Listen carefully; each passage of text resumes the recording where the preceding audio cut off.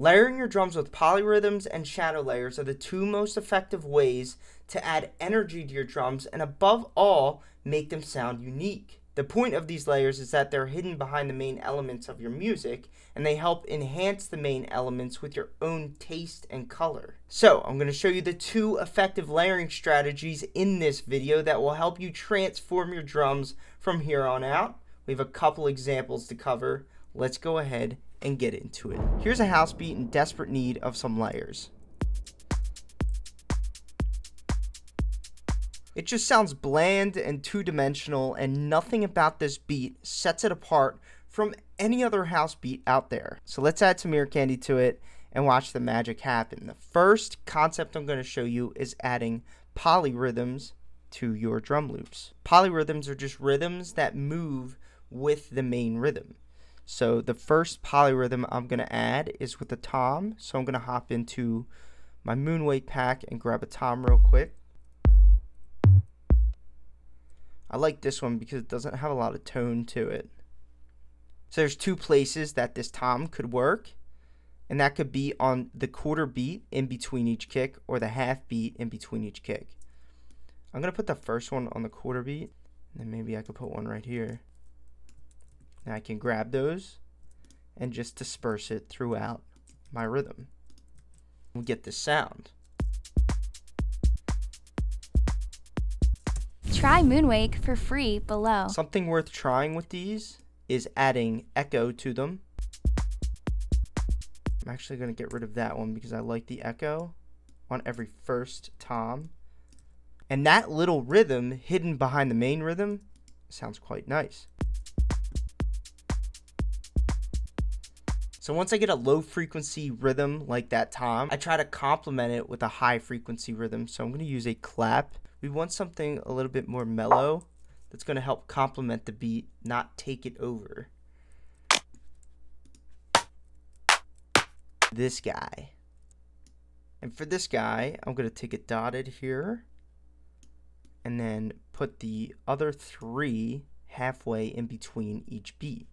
So in every bar, we have one dotted rhythm, a half, and a half. And we'll disperse these over our loop. If we add some echo to it, echo plugins help add different rhythms that I didn't already think of. So that's with the echo. Here's without the echo.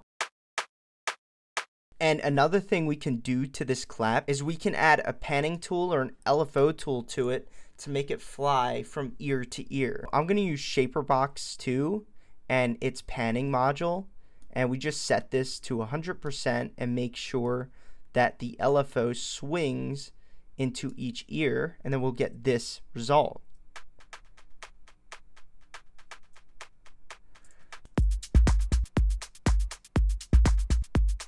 Notice how nothing we add is taking over the function of the main drum loop. They're simply just enhancing it, and that's what we're going for. So now that we're done adding polyrhythms, it's time to add some shadow layers, and these are really, really cool. This is my favorite part about making drums. For these sounds, I like getting really weird percussive sounds, and I pick certain drums to enhance with those percussive sounds.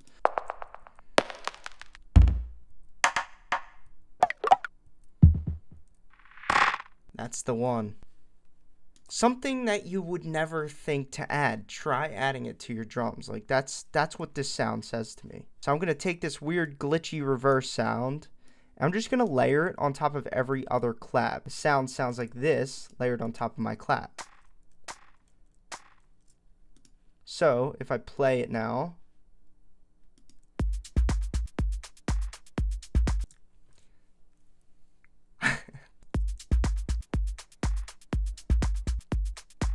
I heard that done in a Billie Eilish song and I was like mind blown. So I'm going to put this on every other clap throughout the loop, and then I want to find a sound that I can enhance every clap with, because I don't want to use normal reverb on the clap, otherwise I just sound like everyone else. So I'm going to grab another weird perk sound like this. these sounds are so cool because you can stand these alone and use them in like the verse without the beat too. So if we take this and we just layer it on every other clap and we load up a reverb plugin on it, your reverb plugin of choice, doesn't have to be a special one, we get this sound. And if we play it with the whole loop, now here's our loop without any of the ear candy layers. Here it is with the ear candy layers. That is magic. That glitchy sound on your claps will improve your music production game by at least 20%, guaranteed. 20% gang, where you guys at? These drums are finally sounding like me. Time to move on to the next example. For this next piece of music, we got a chill electronic future bass type of thing. Went from the front to the back of your mind. Is it so easy leaving me behind? Thought maybe you were gonna decide. That's a vocal from the Eternal pack. Here is our skimp drum beat.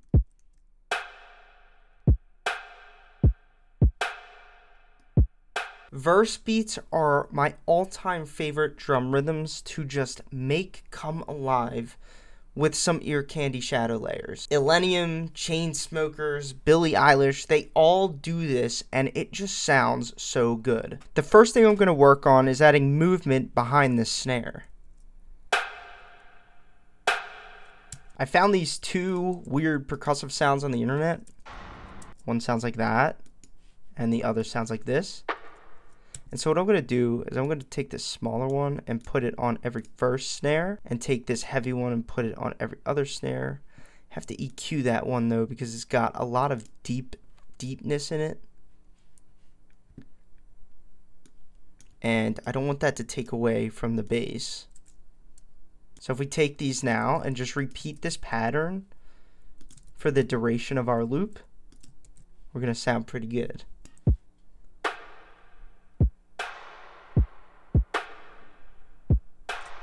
That alone,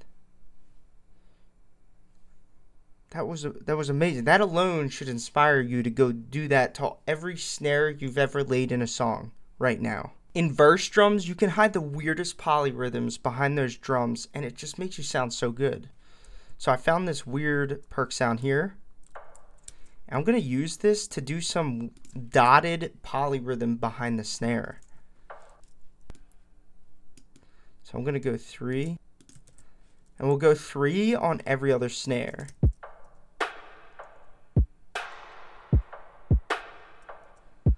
And then my all-time favorite thing to do is find a weird percussive loop and hide it behind the rhythm. What this does is it will enhance certain drums for us, but we don't even know what drums it's going to enhance because we're just going to find a weird loop and put it behind the rhythm. I'm going to hop into Moonwake again because I know there's some weird ones in there. Let's go to Perk, Loops.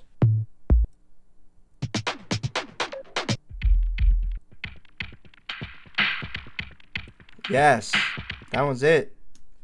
So I'm going to take this, stretch so that it's twice the size it originally was.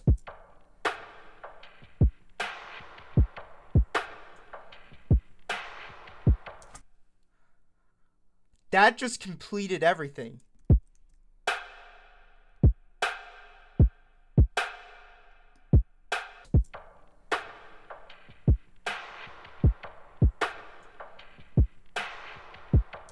Hope you guys enjoyed that video as much as I did. If you'd like to learn more about every element of music production, come join me in my EDM Bootcamp. My EDM Bootcamp course is not just a course that teaches you every element of music production, but it's also a back-end mastermind group where you can send me as many of your songs as you would like for my personal feedback, as well as network with thousands of other students. If that sounds like something you're interested in, like I said, there's a link at the top of the description below, and stay tuned for next video.